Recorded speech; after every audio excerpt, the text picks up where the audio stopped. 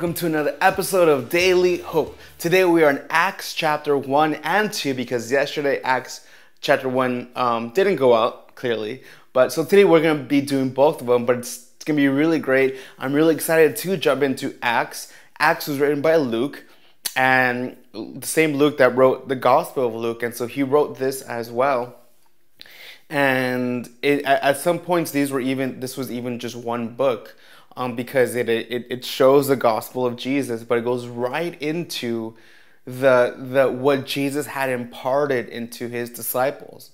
A couple of things that I want us to focus, that I would like us to focus on in the book of Acts is a couple of things. One, their unfailing dependency on the Holy Spirit.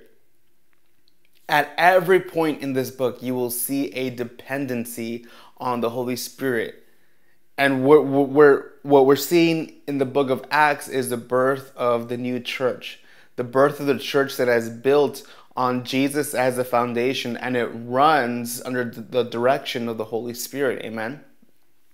So it's going to be really cool. We're going to see some amazing things, but first off, I want to make sure that we pay attention that the disciples, the apostles, are completely dependent on the Holy Spirit.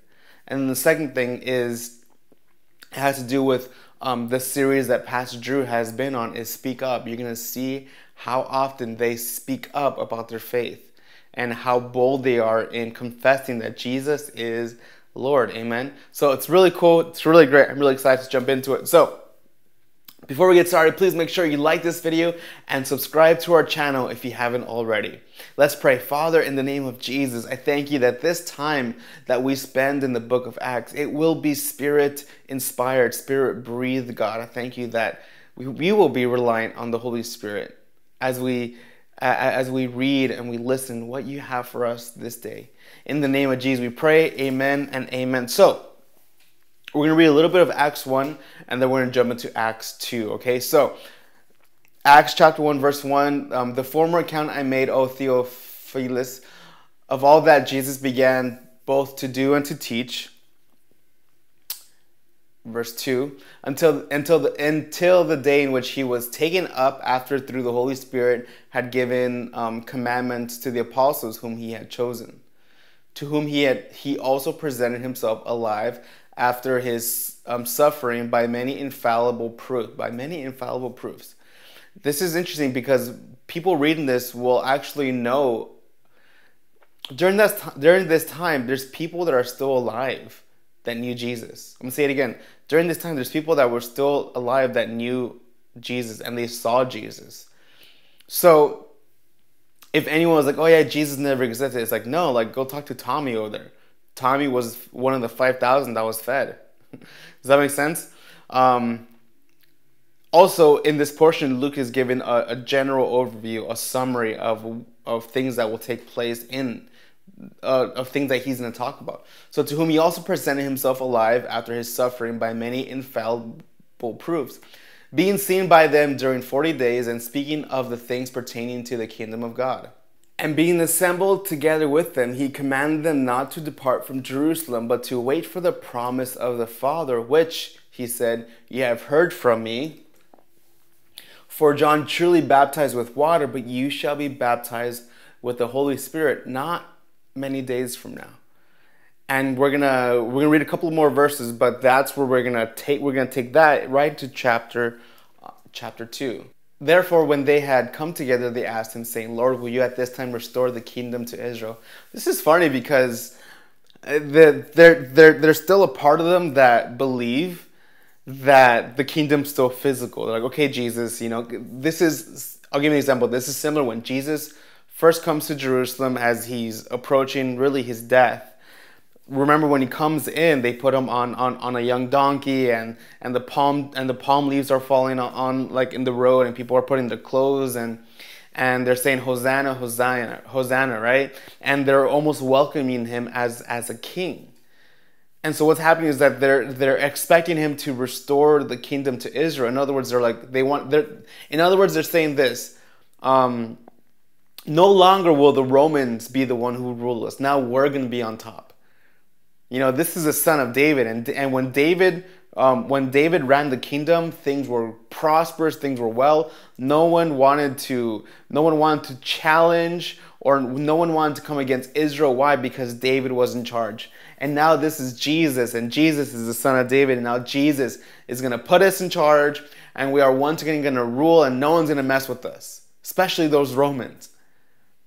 So right here, there's still a part of that where they're saying, Lord, will you at this time restore the kingdom to Israel? And it's so funny because like Jesus is about to go to heaven. He's already shown them so much. And then they're getting back to this, Jesus, are we gonna have the power over the Romans now? Are we gonna have the power over, Pilate and all these people and the governors and rulers? But I love Jesus' response here. His response, and he said to them, "It is not for you to know the times or seasons which the Father has put in his own authority.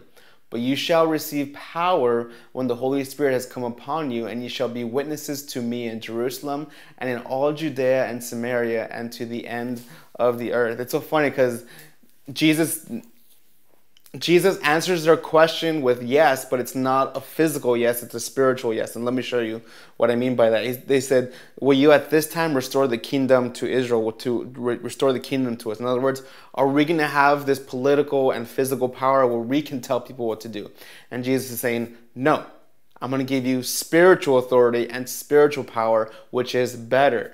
And he says it, you shall receive power when the Holy Spirit has come upon you, and you shall be witnesses to me in Jerusalem. So he's saying, listen, I'm going to impart power to you guys, but it's not power in the way that you think. It's not power where you're going to lord over people and you're going to command people. No. It's going to be this power that is rooted in love. It's going to be this power that's rooted in the Spirit. And that, because you can tell someone that something is wrong or tell someone not to do anything, but the power that I'm going to give you, you're going to be able to speak to their heart and change their heart and introduce them to God, and it's so much better. Does that make sense? So they're like, Jesus, we want this political power, this worldly power, and Jesus is like, I'm going to give you something better. I'm going to give you a power that comes from above. I'm going to give you the promise of the Father. I'm going to give you the helper. I'm going to be with you. Isn't that amazing? And then in Acts chapter 2, it starts with this: when the day of Pentecost had fully come, they were all in one accord and in one place. That's really good. They were all in one accord and in one place. That's very important. And suddenly there came a sound from heaven as of a rushing mighty wind, and it filled the whole house where they were sitting. And then there appeared to them divided tongues as of fire, and one sat upon each of them. And they were all filled with the Holy Spirit and began to speak with other tongues as the Spirit gave them utterance. Amen. And there were dwelling in Jerusalem Jews, devout men from every nation under heaven. And when this sound occurred, the multitude came together and were confused because everyone heard them speak in his own language. So here we see the infilling of the Holy Spirit, and it's amazing. And what I want to say is that this is the start of their dependency on the Holy Spirit. They have received the Holy Spirit, and so now in the coming chapters, we're going to see them being led by what they have been filled by. That's good. They're going to be led by what they are filled by. Does that make sense? And that is true for anything. Anything that we watch, anything that we listen to, anything that we consume, anything, you've heard the phrase, you are what you eat, right? That goes the same with what you listen to and what you watch. If you're watching things, I don't even want to get into examples. But one example is if you're watching something that constantly has rebellion, and there's a bunch of like these Disney movies where the children go against the parent, and then turmoil happens, but they always live happily ever after.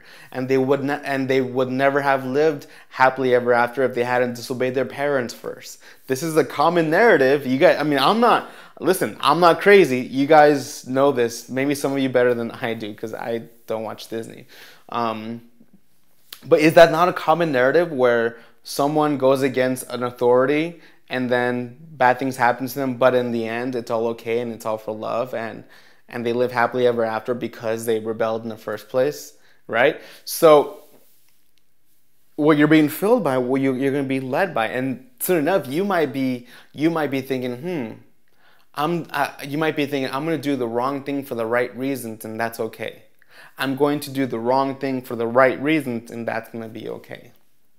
Now, that might not be a perfect example, but you understand what I'm saying. Whatever we're being filled by, we will be led by. So when we're filled with worldly things, when we're filled with worldly, what Jesus says, the cares of the world. When we're filled with the cares of the world, we will be led. We will be led by the cares of the world. And what that means is that's going to come out is we're going to be led by fear. But when we're filled with the Spirit of adoption, the Holy Spirit that is our helper, when we're filled with His Spirit, we will be led by His Spirit. And we will be led in confidence and in faith and in trust that Jesus is in us and wants to work through us. Amen? Amen. So that is the message for today. Whatever we are being filled by, we will be led by. Amen. And so, listen, God is going after our schedules. He's going after our time. He's going after our media. You know why He's going after all of those things? Because those things have your heart. And Jesus is going after your heart. Amen. Let's pray. Father, in the name of Jesus, I thank You, Lord, that we would examine our own lives and say, Lord, what am I filling myself with that is actually causing me to walk in that and to be led by it?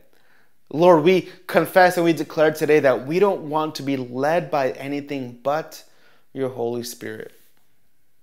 In the name of Jesus we pray. Amen and amen. If you haven't already, please make sure you like this video and you subscribe to our channel. Also, at the end of the video, there will be a giving link. If you want to become a monthly supporter, even if it's like $5 a month, that goes such a long way. So thank you for all of you guys who support Daily Hope. Also, if you want to follow along with us, there is a link in our description box for our reading plan. And tomorrow tomorrow is Sunday. So tomorrow, Acts chapter 3, you will be reading on your own. We will not be having Daily Hope tomorrow. Why? Because church is essential, okay? Go to your church, serve in your church, support your pastor, and be fed in your church, and go enjoy your Sunday with your church family. And if you're looking for a church, we would love to be your church. The link to our church is in our description box, and we would love to have you guys. But we don't do Daily Hope on Sunday because you belong at your church. Amen. Amen. Before I let you go today, I want to remind you that people are our heart, generosity is our opportunity, excellence is our spirit, smiling is our favorite, and Jesus is our Lord. We'll catch you guys on Monday for Acts chapter 4.